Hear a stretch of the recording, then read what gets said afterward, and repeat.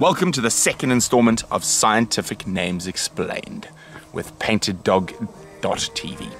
My name is Brent Leo-smith, and this episode we're going to be focusing on one of our nocturnal critters, the Cape porcupine. The earliest fossil record of a porcupine is from the Miocene era, which is from 23 million years ago to 5 million years ago. Now, there are porcupine species throughout the world. You have Old World and New World porcupines. New World porcupines occur in South America and North America, and the Old World porcupines throughout Africa, Asia, and Europe.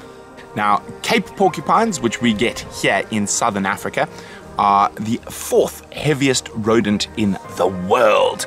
Isn't that incredible? After the European and North American beavers, and of course, number one, the capybara. But it is the fourth heaviest rodent in the world. And of course, now time to the nitty-gritty. Before we continue, if you like our videos, please like, share, and subscribe. PaintedDog.tv. Now, the scientific name for the Cape porcupine is Hystrix.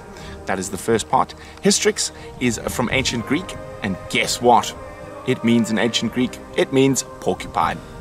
So, quite self-explanatory then. Now, the second part of the Cape porcupine scientific name is Africa E. australis, which is very interesting. Africa, of course, because it is a porcupine of Africa, and the australis of the southern regions. So it is porcupine in ancient Greek of Africa's southern regions. And that is the scientific name of a porcupine explained.